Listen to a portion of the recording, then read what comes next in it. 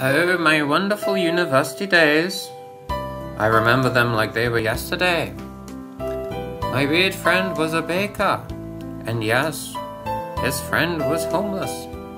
I remember how I used to walk past homeless people all the time. Yes, those were the days. Okay, you might be a little bit confused. So, back in those university days, we made a short film called Cruel World for our Year 2 film production degree. And by we, I mean a bunch of useless film students. Judith was the director. Judith was a controlling bitch. I was cinematographer and she didn't let me touch the camera at all. She was nasty and spiteful, so in the end, I didn't do so much for this short film. So here is my commentary, where I'm just going to rip it apart.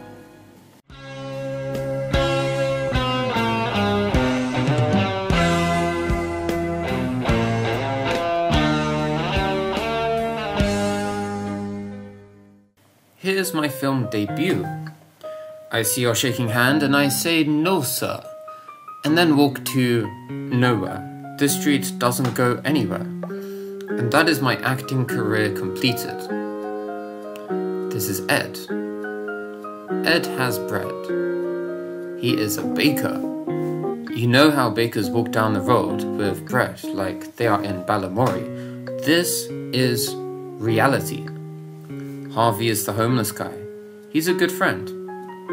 His Thanet roots means he is good at portraying a homeless person. Just look at this shot. Incredible cinematography. Look at that blown out sky. The random people too. It's just so good and so real. Great work, Judith.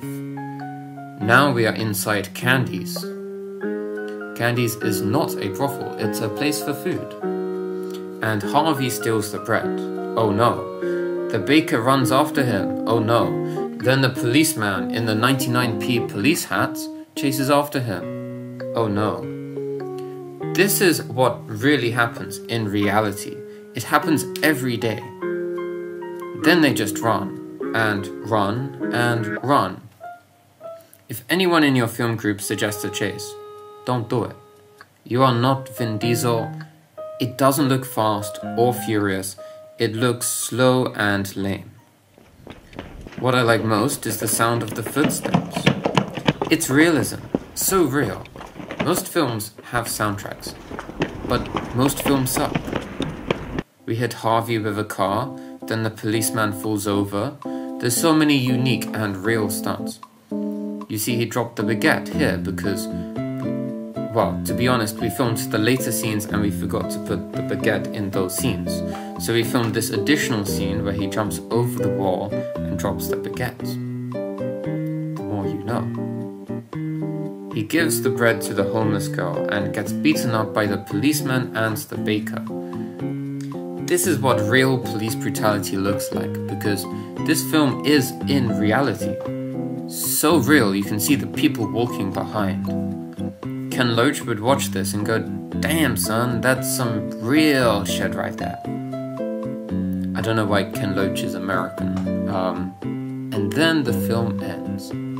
Did you miss the big problem?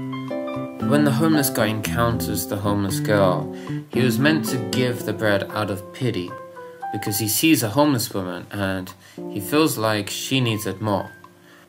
Not because he was looking for somewhere to hide it. So in the end, the homeless guy isn't a hero, he is still just a thief. So there is no point to this short film. But there is a real point to this video.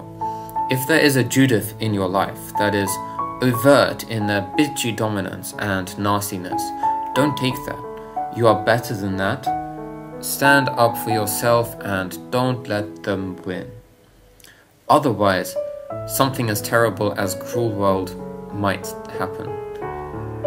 Anyway, I'll see you in the next video. Take care.